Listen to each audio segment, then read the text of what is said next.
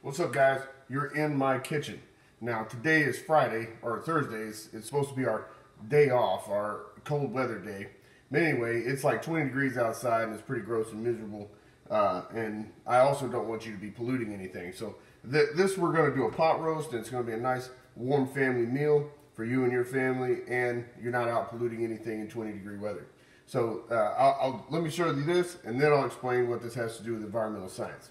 So first thing with a pot roast, we'll start off with some beef. Very roughly chopped red onion, yellow onion, boom.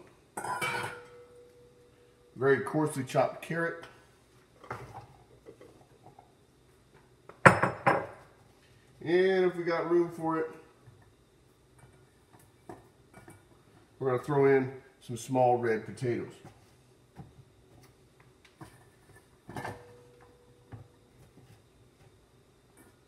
Now, we're going to fill all that with water.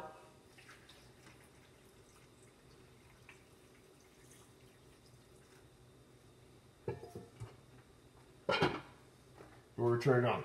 Now, I'm going to set this for 8 hours. So really what we're got here is a bunch of materials in water, and we're going to expose it to a relatively small amount of heat for a long period of time.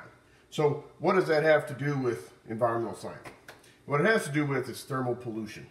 Thermal pollution is, there can be take lots of different forms, but typically what happens in a thermal pollution case is where mankind has taken water out of a living wild ecosystem, used it for some sort of industrial purpose or a cooling purpose, or maybe a power generation purpose in cooling a power plant or something like that, and then they put it back into the wild ecosystem where it came from, but at a higher temperature than what it should be, what is normal for that period of time, okay?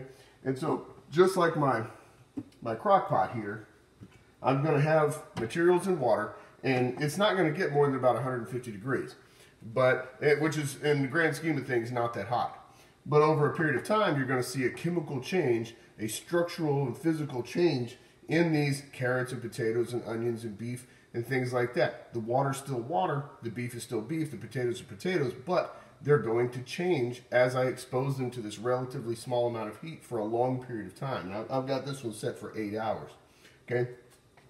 Now, in thermal pollution cases, when you expose this living ecosystem to this hot water, when I've heated the ecosystem unnaturally for a long period of time, then changes start to happen, kind of like in our little soup here, or roast here anyway. That, for instance, the rate of decomposition, it's much faster, sometimes too fast, and then it can lead to eutrophication. Sometimes the rate of gas exchange is way too fast, or it's faster, but it can be too fast to the point where the water won't hold oxygen well enough, and the O2 levels are chronically low. Or maybe in the wintertime when O2 levels are supposed to recharge with this very, very cold water that holds oxygen and wave action from all the wind blowing, which is the time period that we are in now, then maybe the body of water is not able to recover its oxygen levels because of the thermal pollution. Sometimes thermal pollution can alter the ecosystem to where it favors invasive exotic species like our northern snakehead. Sometimes, like up in Canada and Alaska, when there are trout and salmon and things like that that are supposed to have very, very cold water, lay their eggs in very cold water, then sometimes that thermal pollution can mess up their egg laying, their breeding, hormones, that sort of thing, even the timing of migrations, and it can favor things that are not invasive exotics but are native but can become invasive, okay? So such as the northern pike, for instance. The northern pike likes cold water too, but not quite the same as Alaskan salmon. And with the water warms up, then some of these fish that are not supposed to be there start to be there, even though they're native to that area, okay? They're not supposed to be in that water. This can also happen in both aquatic, freshwater, and marine ecosystems and brackish or estuary systems. When the water gets too hot, then things start to get messed up, and in a chain reaction of events. You change the water chemistry, you change the rate of decomposition, you change the species that are there. Eventually, over time, we end up with a completely altered ecosystem because of that thermal pollution. All right, so here's your assignment. I think that it is vitally important that young people give back to their families that gave to them. So what you're going to do is make this pot roast and serve your family.